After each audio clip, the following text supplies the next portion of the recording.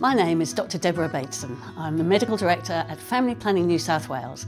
I've worked as a clinician, researcher and educator in the field of reproductive and sexual health for over 20 years. I'm here to share some information about the importance of offering cervical screening during the antenatal period.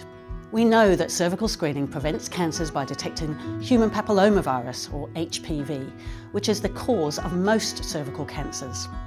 Health professionals such as GPs, nurses and midwives play a crucial role in educating patients about cervical screening and performing cervical screening tests.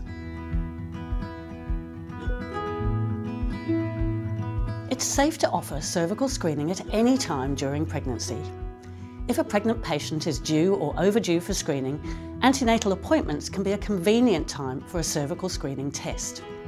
The clinical guidelines recommend use of a cytobroom, which is very soft, to collect the sample.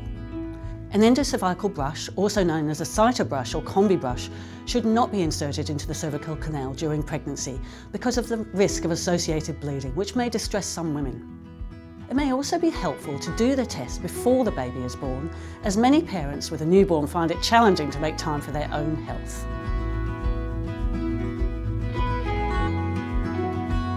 Self-collection of a lower vaginal sample is an option for all pregnant women.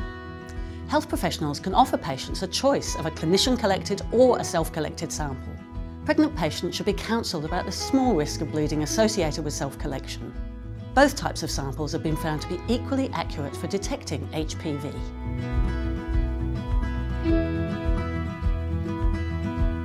If a patient is due or overdue for screening, offer a cervical screening test during the antenatal appointment. Waiting until after pregnancy may result in a further 12-month delay. Health professionals know cervical screening saves lives, and pregnancy is a safe and opportune time for women to have a cervical screening test. It's so important to encourage patients to participate in cervical screening.